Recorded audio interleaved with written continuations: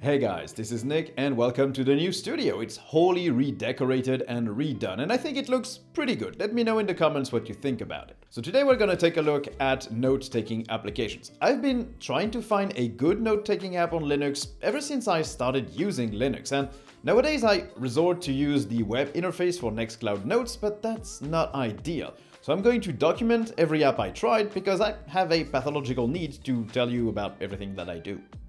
Just like I have a pathological need to tell you everything about our sponsor, OnlyOffice.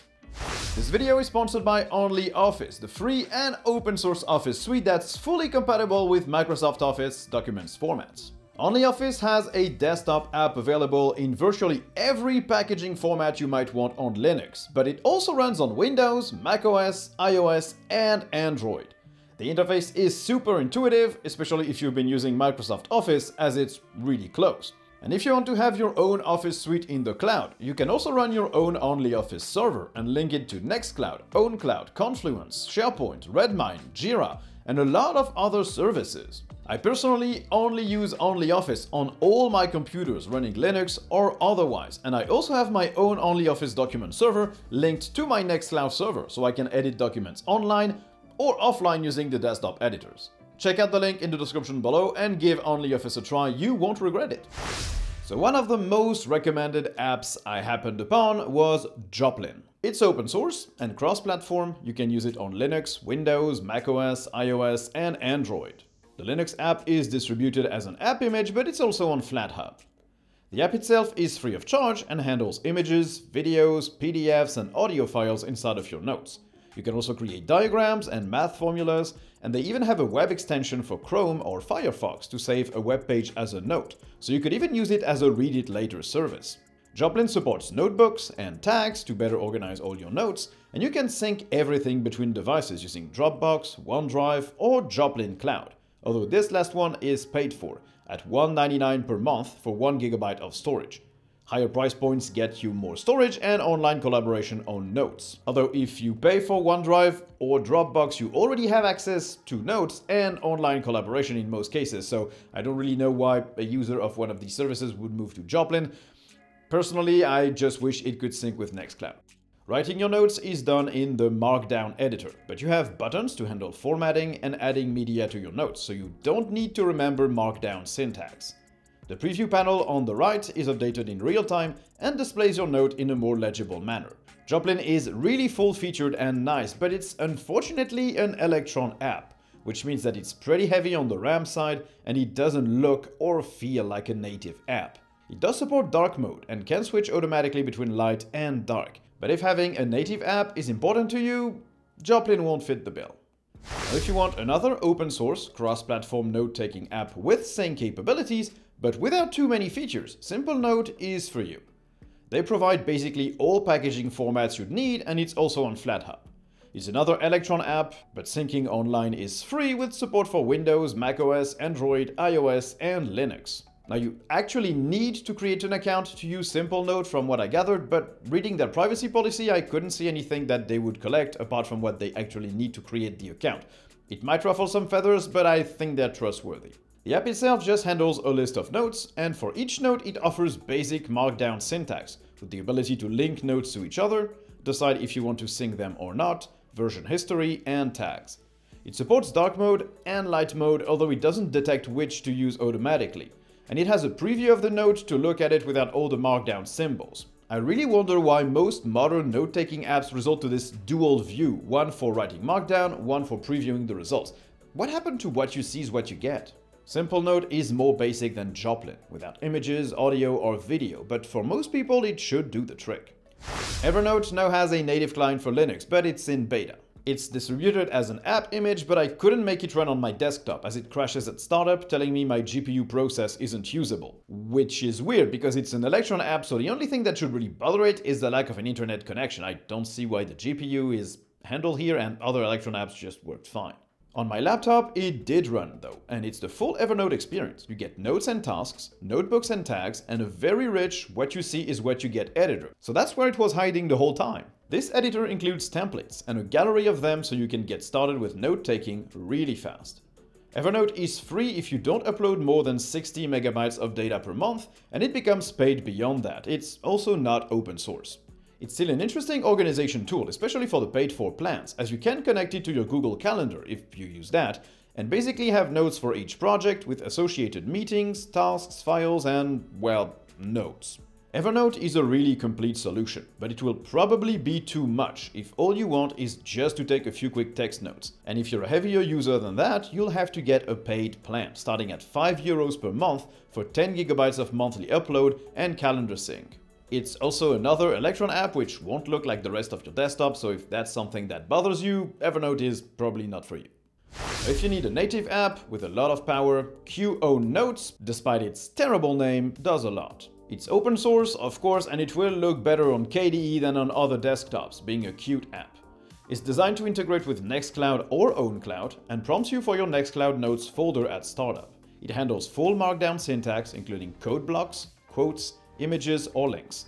Its note structure is basically the folder structure of your Nextcloud Notes. It doesn't do notebooks, although you can add tags. Note syncing is handled by the desktop Nextcloud client itself. QOwnNotes only writes to the individual files that get synced by the client afterwards. QOwnNotes has a plethora of options to make it look and work like you would like, in true KDE fashion. You can enable simple or ultra-complex layouts, show or hide tons of panels, and generally make it your own completely, provided you spend 10 or 15 minutes in the settings to look at all the options to try and stem the tide of buttons and toolbars and panels in true KDE fashion. If I was still on KDE, I would use it to handle all my notes, but on GNOME or Elementary OS it just doesn't look well integrated at all, and it really sticks out. If you don't care about system integration, or if you're on KDE though, it's a fantastic option. Xournal++, also a terrible name, isn't the prettiest app I could find, but it's also the only one that really handles handwritten notes. Xournal has Linux, Windows, macOS, and Android versions, and they can all open your Xournal notes. The app is open source, and while it looks more like a GTK2 app, it's still one of the best out there if you take your notes by hand with a stylus, which I personally don't do because I have the handwriting of a doctor even though I dropped out of med school. It can handle pressure sensitivity and drawing tablets. It lets you choose paper backgrounds to imitate the support you're trying to emulate. It can annotate on top of PDFs, export to a ton of formats including PDF and PNG, and has a whole lot of tools available. You can draw, highlight, draw shapes, resize and rotate elements. You can stabilize your input when drawing or writing. You have a text tool, an eraser, image support, and audio recording and playback alongside handwritten notes. It strikes me as a very interesting app for students, so you can write your notes while the lecture is going on and record it at the same time, so when you come back home, you can make sure that you didn't miss anything. I think it's really cool. Now, if you want a more modern-looking handwritten note tool, you can also check out OurNote. It has a more modern GNOME interface, and while it does a lot less than Xournal, it's also a lot more user-friendly to get started with. It lacks text fields and element rotation, but apart from that, it can do all the basics. Importing images, writing, drawing, adding pages to your notes, it's competent enough. If you want a basic, native open source app that looks good on GNOME or Elementary OS, then you have NoteJot. It does lack sync capability, so you won't get your notes on mobile or other devices, but if that's something you don't need, it's pretty nice. You can create notebooks to categorize your notes. It supports search and lets you define colors for each note. The experience is super simple. You get very basic formatting with bold, italic, underlined, or strike-through, and unordered lists, and that's it. It doesn't do tags, markdown, or sync, and you won't have complex notes with images, video, or audio either. If you just need simple text notes locally without sync, it's a great choice. If what you're looking for in your Notes app is more akin to a wiki with interconnected notes that can serve as a knowledge base, then GNote is probably more suited for you.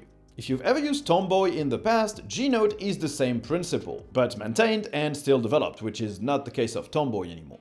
GNote lets you create notebooks to categorize things, and each note supports formatting, like bold, underlined, font sizes, bullet points, and more. If you write the name of another note, a link will automatically be created to that note. And if you later change the name of that note, all links to it are automatically updated. This lets you build a knowledge base, navigating from one note to another, and you can even elect to open each note in its own window. GNote can sync your notes with a local folder, online folder, or WebDAV storage, so you can access them on multiple computers, although there is no mobile client. It has tons of plugins like exporting to Getting Things GNOME, statistics, hidden notes, or even a table of contents. So when looking at note-taking apps on Linux, you have plenty of choice. If you're looking for a native, very simple note-taking experience, GNote or NoteJot will work for you. If you need sync with that, QOwnNotes will integrate with Nextcloud. For handwritten notes, Xournal++ or OurNote will fit the bill perfectly. And if you need complete cross-platform markdown notes, you can run to Joplin or Evernote if you can make it work, or SimpleNote if all you need is text. Now, of course, people who need to personalize each note with strong templates for script writing, video editing, or stuff like that will probably run to Obsidian or Notion. But these are more complete workspaces than just note-taking apps, so I didn't include them in this video. Now, while we have many choices available, the sad reality is that there is no GTK equivalent to QOwnNotes that would look good on GNOME or elementary OS, and so I'll stick to the Nextcloud web interface. What I wish would exist is just NoteJot, but with Nextcloud Sync. That would fit my needs perfectly. This video was made possible by Slimbook, and they're letting you get a 300 euros discount on the Slimbook Titan, their most powerful laptop. This thing is a beast with a 15-inch 165Hz 1440p display with the latest Ryzen CPUs and an NVIDIA RTX graphics card. So click the link in the description below if you're interested by that laptop and use the offer code that displays right there at checkout so you can get your 300 euros discount. So thank you guys for watching the video. I hope you enjoyed it. If you did, don't hesitate to like, subscribe, turn on notifications. And if you didn't, you can dislike and tell me why in the comments. You can also join my Patreon subscribers or my YouTube members and get access to a weekly Patreon cast and the right to vote on the next topics I'll cover. So thank you guys for watching, and I'll see you in the next one. Bye!